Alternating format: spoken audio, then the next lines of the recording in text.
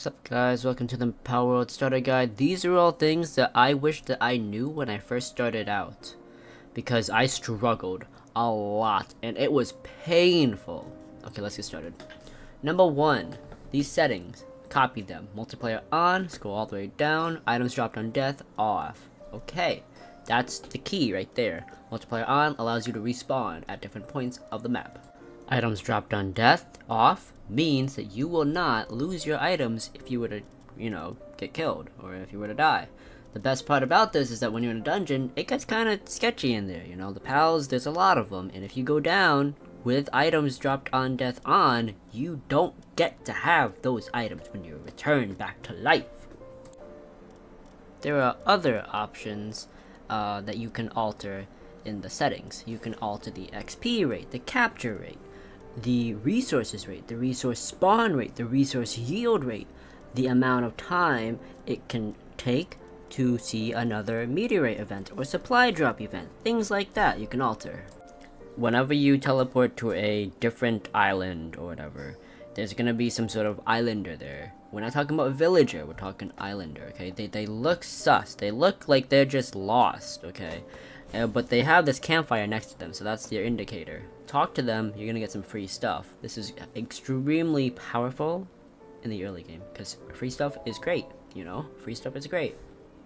As you begin leveling up through the game, you end up getting some stat points. 1 stat point equals a level, so use them wisely. They give you 50 each, so what I would recommend is putting them into weight. Okay, the more weight you got, the more stuff you got to work with. This means that you won't be stuck having to decide, oh, which one do I want to drop? Which one do I have to drop because I'm just too fat? Chapter 2, base locations. This is very important, okay? Base locations are for your main bases, in addition to other reasons to have a base out there. Who knows, really? But this is for the early game, so the base location that I would recommend you guys having is a nice, flat, open area that has plenty of natural resources. Okay, now here's the kicker. If you were to build over said natural resource like a tree or a stone, and you build over that respawn point, it's not gonna respawn again, so keep that in mind. You should only ever build over the spot of the natural resource when you have a portable node of that natural resource. So if you build over a stone rock that gives you stone when you mine it, you want to have a stone pit available so that you can still get that stone. You follow? Good. Yeah, so these bases, they are endgame bases, but they are located in the beginning areas of the map. These are literally the same locations that I've presented earlier in this video, just built upon each other, built upon itself, so that I could just keep on advancing, and treating it like an investment, where I put in more resources to get more resources, and eventually it's just gonna become one ginormous mansion, one giant thing that just has a lot of stuff in it that you just keep on building on. Chapter 3, Base Pals. Now, this is for the early game, so keep that in mind. Alright, here we go. Number 1 will be Pengullet. Number 2 will be Chickpea. Number 3 will be Tansy. Number 4 will be Cativa.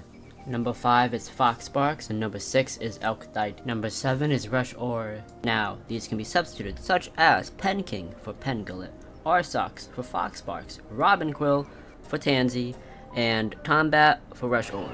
These are all pals you can find in the general early game area, so I recommend upgrading when you can.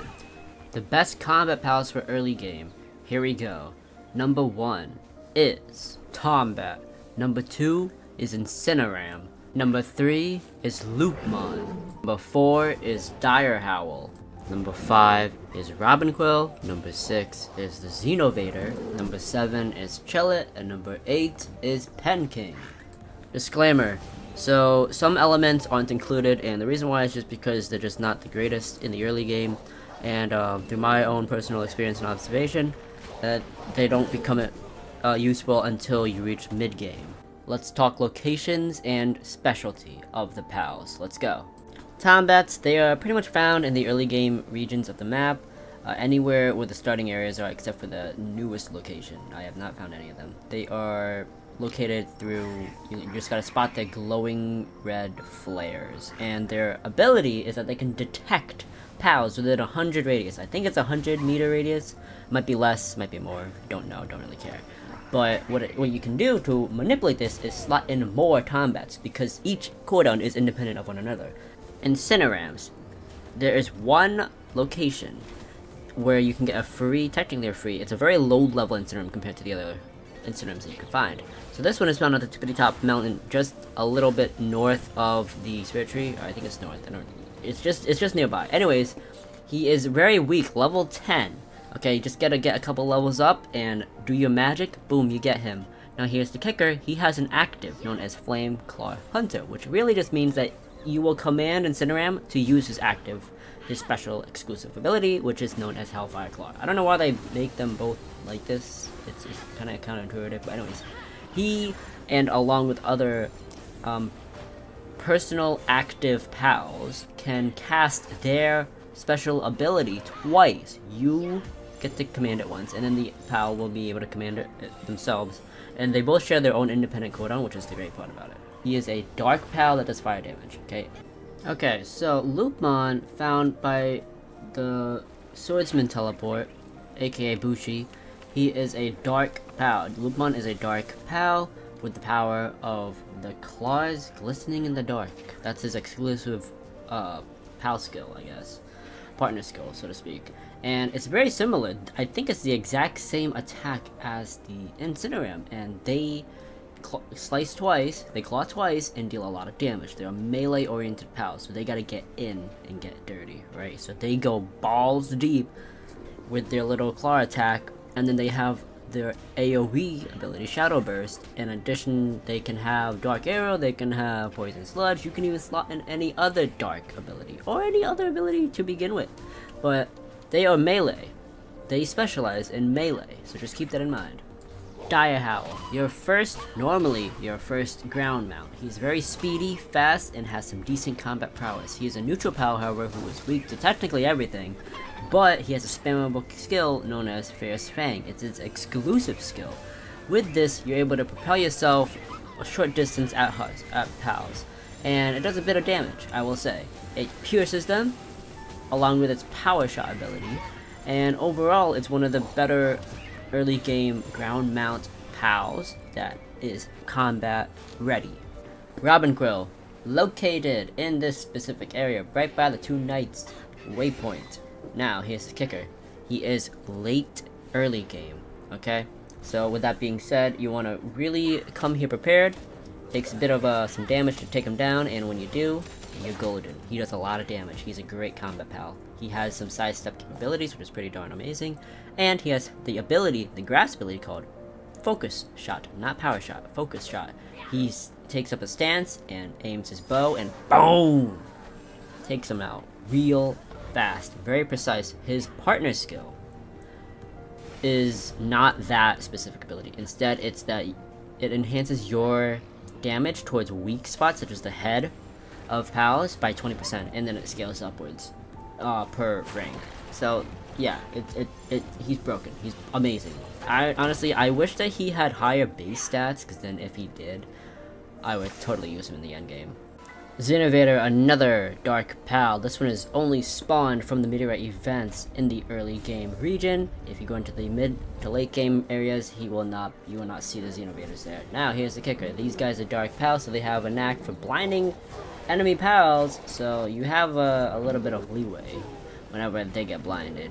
So he has the ability to use Umbral Surge. It is a cone-like sprouted ability, so to speak, and he has a Nightmare Ball, which is also another sought-after pal ability. It's very much obtainable through fruits and whatnot, but for a pal to innately have it is just wonderful.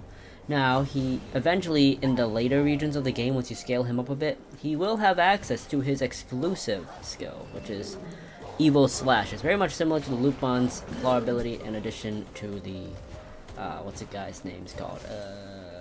Incineram's ability, Hellfire Claw. Very much similar.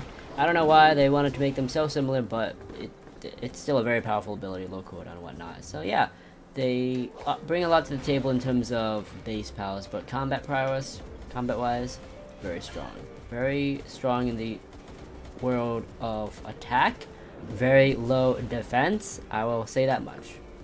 Pen King, one of the more notable pals that most people are very much familiar with. So, he is found in the sealed realm of the Frozen Wings.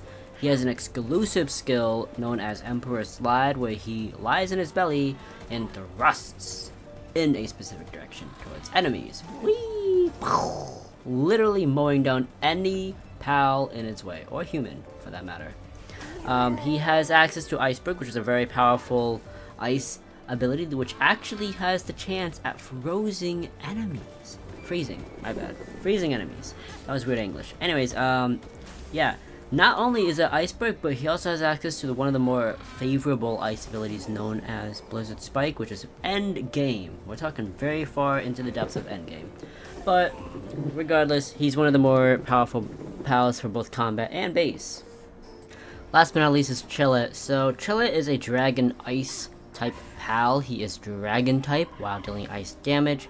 He has an exclusive skill ability where he has, it's titled as Rocket Jump. He throws himself into the air and lands on a pal. Lunges, technically. And does a lot of damage. It can deal AoE damage and it can deal single target damage. Both are the same. Now, his exclusive partner skill is that he increases the player's attack while he's out, by the way. It has to be mounted. Increases the player attack by 50%. In addition to changing your attack damage type to dragon. You'll see this purpley hueish application upon your attacks, and honestly it's pretty powerful. Now I would recommend using or letting the pal use its own ability aside from you using it, because it's kind of hard to aim, kind of hard to time, because the damage applies when he lunges through the pal, in addition when he lands on them. Now if you miss one of them, you're missing out on some of the damage. So that's the thing. Leave it to the AI. Now he is technically, from my experience, he excels in melee, with Dragon Burst as his secondary and Dragon Cannon as his ranged attack, while his primary is Rocket Jump, which is on a very low cooldown, on a 6-second timer. Dragon Cannon's on a 2-second timer, and Dragon Burst is on a 10-second timer. Now if you pop in some nice passive skills, he's gonna be golden. Okay guys, so that's about it for the video. We're just gonna do a mild recap. Number 1, multiplayer on. Number 2, tweak the settings to your liking. If you are playing solo, definitely enhance that meteorite timer to the down numbers. You know, higher numbers means more minutes, lower numbers means less minutes in terms of the spawn rate. So the lower the better. Additionally, you want to make sure that you're putting your points into the weight. You can obviously get armor and stuff that will enhance your defenses, your health, your weaponry, its firepower, but you know, weight you can't change. You can only get a certain amount of accessories that can enhance or alter your overall amount of, you know, weight that you can carry. And then you want to take into consideration the base pals, the base locations, and the combat pals, and play to your liking, play to your own personal experiences and opinions and whatnot, and it's up to you how you plan to pan out your gameplay. But these are just opinions, and these are just suggestions that you guys should, well, not should, but you guys could technically use. So I hope you guys enjoyed the video. My name is Jess. Please like and subscribe. I look forward to seeing you guys in the next one. Peace.